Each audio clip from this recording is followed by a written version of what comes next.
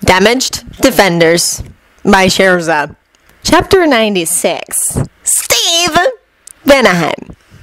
Steve breathed a not-so-discreet sigh of relief when they managed to get out of Alfheim in one piece. He spent the entire day torn between thoroughly amused at Tony steamrolling over everyone in sight and worried Tony would get himself killed antagonizing everyone. He'd honestly been surprised when Tony's gambit had worked. Well, for a value of worked. According to both Thor and Loki, anything even remotely resembling an equal partnership with the elves just wasn't going to happen by playing nice, thanks to their snobbery regarding magic. It went against Steve's grain to basically bully them into playing nice, but with the situation they were facing and the fact being nice wasn't going to work, well, he might not like it, but he was pragmatic enough to use whatever worked. Trusting Tony to handle the elves had been risky, but Tony had been right. Steve's usual way of handling people just wouldn't have worked. Now, though, it was his turn again, as they were headed to Vanaheim, which was a heck of a lot friendlier in general than the elves, and would be a lot friendlier to them in particular because of Frigga. And boy, what a change it was when they arrived. A guy that reminded Steve strongly of Tyr, who himself looked enough like an older Thor to pass as Thor's brother, was waiting for them dressed in an outfit surprisingly similar to Thargin's. That was far more practical than ceremonial, what was basically a t-shirt under a breastplate, jeans, and boots. He was waiting for them just beyond the landing zone, alone, except for the horse off to one side, when the Bifrost receded and promptly hugged the stuffing out of Thor and Loki both! Steve nearly laughed at the tolerant eye roll the exuberant greeting got from Loki. Thor, on the other hand, hugged right back with every evidence of enthusiasm. Nephews, it has been far too long since last you visited our far realm, the man scolded with a smile. And you bring new friends with you. So this was evidently Thor, or maybe Frigga's other brother, who hadn't been named. But Steve suspected Thor. They'd been told he was a lot like Thor, but good grief! It's good to see you again, Uncle, Thor said, grinning ear to ear. These are Tony Stark, Steve Rogers, and Soldier, by birth. Soldier? The guy asked, frowning slightly, more in confusion than displeasure. Then the expression cleared to one of understanding and compassion. Oh, yes, Frigga mentioned him when she visited a few days past. Something about being captured and twisted into knots by an enemy, and amnesia? Yes, Thor said. Well, if anyone could get him put to rights, it's your mother and I. Those two are a little scary on the healing front. Then the guy focused on the three of them. And please forgive me my bad manners, but it's been the best part of a century since I last saw these two. I am King Thor, but please do me the favor of dispensing with the formality, and just call me Thor.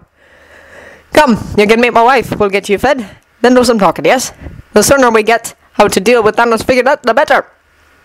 Agreed, sir. Steve couldn't quite call the man just by his name. It went against the grain. Even if you thought someone with rank, military or otherwise, was full of utter crap, and Steve had felt that way a lot in his life, you still well respected their rank. Somehow. Even when they told you to cut it out with the titles. His mom would come back from the dead and kick his butt if he didn't at least sir and ma'am, folks. Thor gave him an amused look, like he knew what Steve was thinking. Steve wouldn't put it past him. Thor headed for his horse, and they rode to the capital city. Thor kept up an easygoing conversation the whole way, telling them all sorts of things about Vanaheim, and about Thor and Loki, and a few of their youthful foibles, Steve supposed they'd be called. Stunts they'd pulled as little kids on visits to Vanaheim, anyway. Steve noticed a theme to the stories, though. They all poked a bit of good-natured fun at Thor, not Loki. Steve had a feeling that was deliberate. Frigga was bound to have told her own brother what Loki had been through in the last year or so. Thor seemed to genuinely like Loki, so Steve was betting the man had decided to go easy on Loki for a while, which is about the only concession for his trauma that Loki'd been willing to accept thus far. They're met at the palace door by a woman that reminds Steve more than a little of Darcy. Taller than Darcy by a good 6 inches or so, but with the same sort of generous curves and long dark brown hair with a dusting of gray in it. She greeted Thor warmly. Very warmly. Warmly enough to make Steve blush. Well, at least they were clearly still very much in love. Beside him, Tony was grinning and snickering at him. We have got to work on that blushing thing, Cap. You look like a tomato, he said surprisingly quietly. Steve snorted at him, but didn't say anything. The odds of him not blushing weren't good, at least not right now. He knew better than to say as much to Tony, though, because the man had taken it as a challenge to wear the blush right at his Steve with all sorts of scandalous and or embarrassing things. Worse, he'd try to get the rest of the gang to help him, and Steve wasn't going to bet on just how many of them would join Tony in his efforts. If there was one thing he'd learned with the Commandos, it was to never ever present yourself as a legitimate target for poking fun or pranks or anything of that sort. When the couple finally came up for air, very warm welcome, Steve thought, and blushed a second time. Thor wrapped an arm around his wife. This is Vanilla, my queen. And the way he said that, he didn't quite mean my wife, nor the woman who is queen, so much as this is the woman who is queen of my life. Vanilla, these are Tony Stark, Steve Rogers, and Soldier from Earth. Vanilla smiled at them.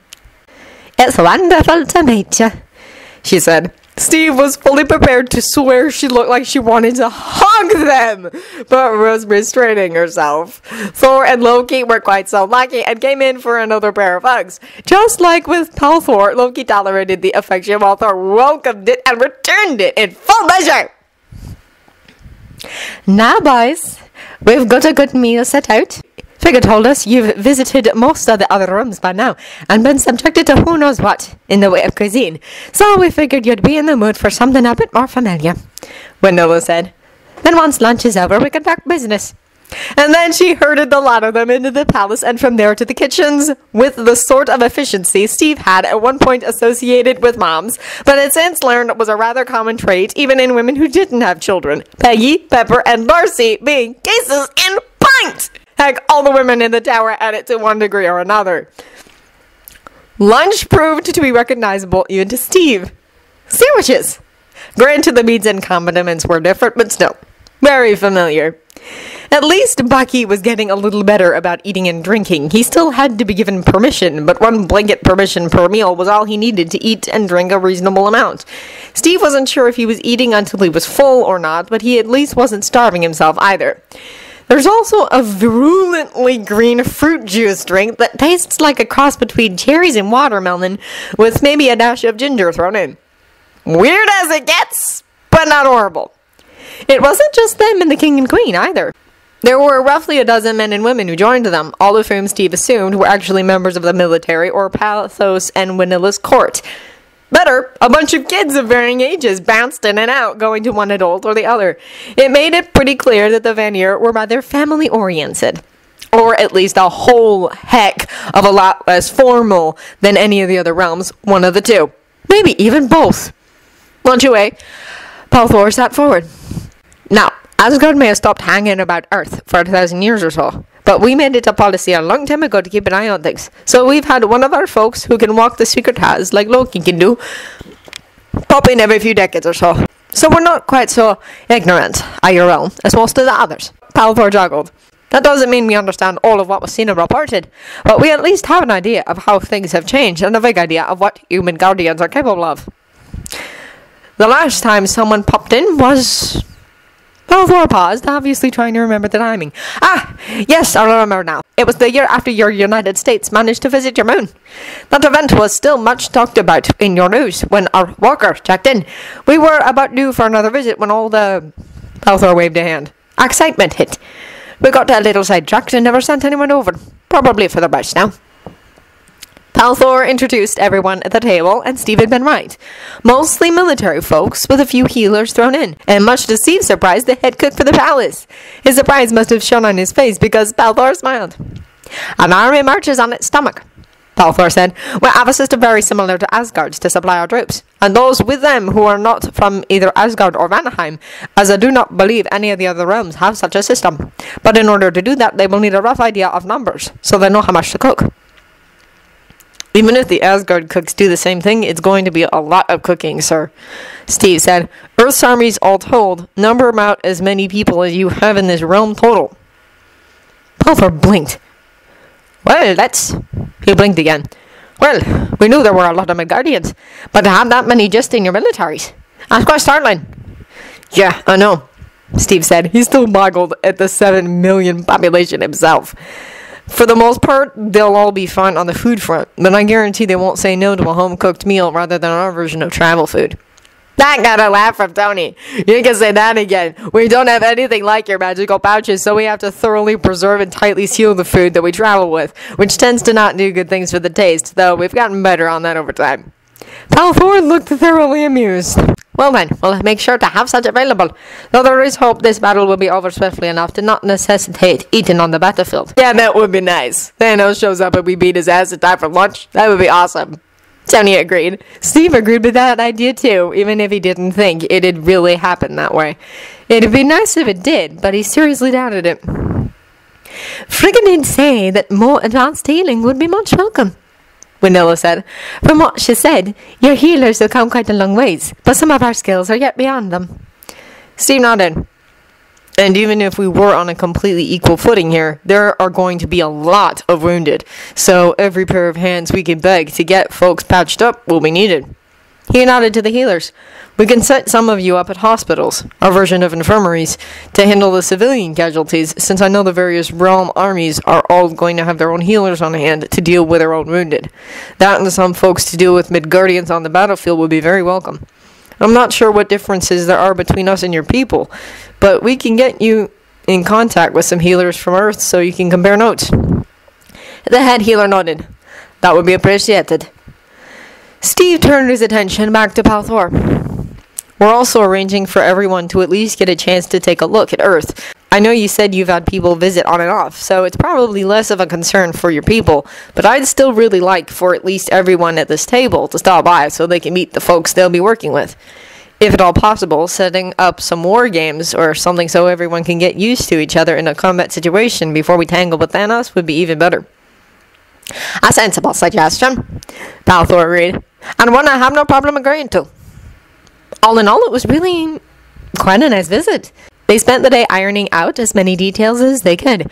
Vanaheim, like Asgard, would have its armies spread out in various places, rather than all on one continent, like the native Valir, or all in space, like the dwarves. That required a bit more planning to coordinate, but the general plan was definitely taking shape. All they could do now was hope it worked.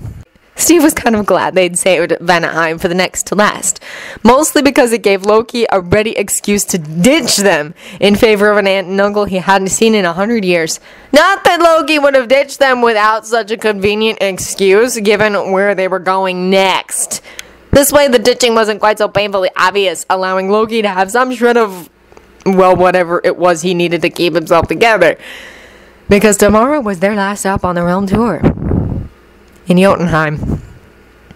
That night, before bed, Tony corralled Soldier with Thor and Loki's help. Steve, who knew what Tony was going to do, sat in front of Soldier. Okay, Soldier. The place we're going tomorrow is extremely cold. The sort of cold that can freeze you solid in a very short amount of time if you're not careful.